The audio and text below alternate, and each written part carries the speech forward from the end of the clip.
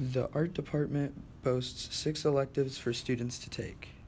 Um, Basically, art is about being human, and electives in art allow everyone to come in to kind of find their creative side, to learn to be creative problem solvers, to learn new skills that they can utilize the rest of their life. Well, each class is all about creativity, but yet within visual arts, each class has different types of disciplines. So obviously a drawing class, students learn how to draw what they see with their eyes, how to draw what they see with their mind's eye.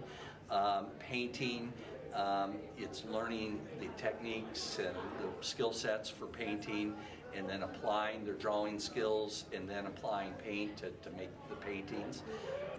Fibers class gets into creativity with different types of fiber projects where drawing is a part of it. But then you get into like ceramics, which is working with clay and working in a three-dimensional mode, and then visual communications.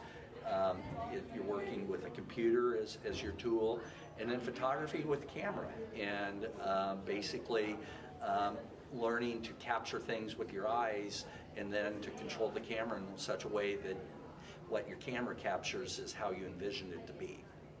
I've been doing art since I was a little boy, and I always found great pleasure in it. And I think one of the things that's special about art is that a good artist, or anyone that does art, they do it because they find personal satisfaction and pleasure out of it.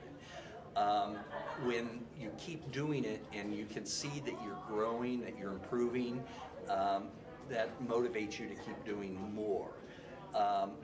As a teacher, I enjoy teaching it because I like to see the joy that's in my students as they master and they grow and they develop their skills and their creativity to be able to create artwork that probably a year ago they weren't capable of doing. So it's very satisfying as a teacher to see and watch the students grow through these courses. Basically, I think every teacher would say our classes are success-oriented classes. So your teachers in this department will get to know you probably better than most teachers because we spend a lot of one-on-one time with each student, helping each student be successful.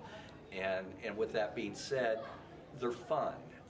It's a different attitude in an art class than it would be in an academic class. Where you have to measure up to very defined black and white criteria. That's what makes art different.